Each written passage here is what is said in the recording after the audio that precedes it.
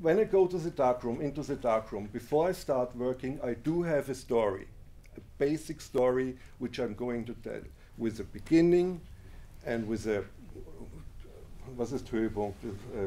Climax, A climax, so to speak, and an ending. A story I deeply believe in. I choose some footage to work with, and I studied it very closely, basically learning it by heart over the course of half a year.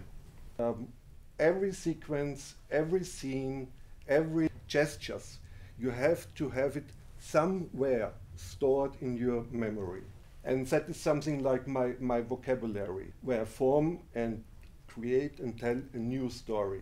I have a cardboard. On top of that cardboard, I put 1 meter of unexposed raw footage, which equals 2 seconds of projection time. And on top of that unexposed raw footage, I put some carefully selected found footage.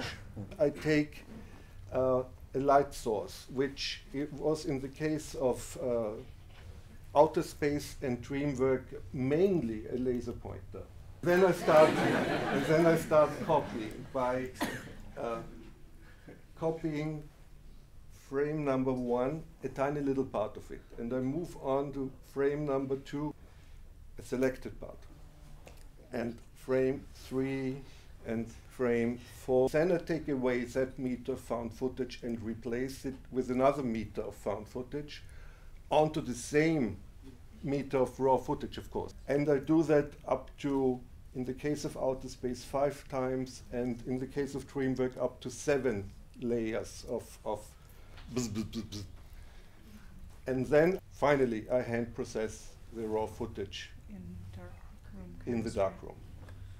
I have plenty of time to think about what I'm going to do next, which basically I knew in advance, but it might change. So somehow the story changes, evolves, and develops during that process.